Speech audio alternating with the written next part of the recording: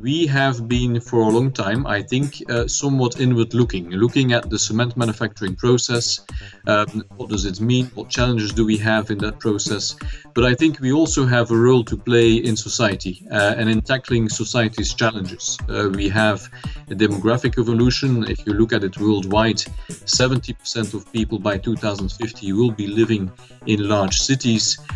We have a climate change challenge. We have rising electricity prices for quite a lot of people in households. And I think we can play a role in addressing these challenges, and the role we play is through our product.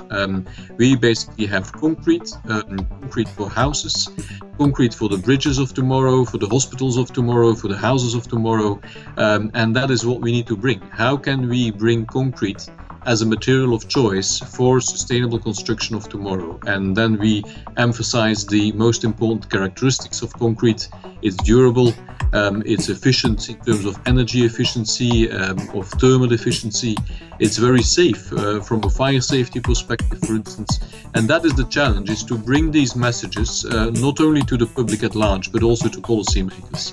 And then from there onwards to take it back up the whole production chain, and to make sure that policymakers are addressing the industry from a full supply chain perspective. So not only the manufacturing side, but also looking at what the product can contribute to a more sustainable society. And that's where we need to work harder to make that message clear, because that's the only way in which we can also draw the attention to some of the issues that affect the manufacturing side of our business. We all face the same challenges when it comes to climate change, when it comes to energy, but also, for instance, on something like how do you promote the product, how do you promote concrete, and also with policymakers, how do you promote it in terms of sustainability, which is, I think, one of the key words of many policymakers wherever they are in the world, not only in Europe. We will have next year the important international conference in Paris on climate change.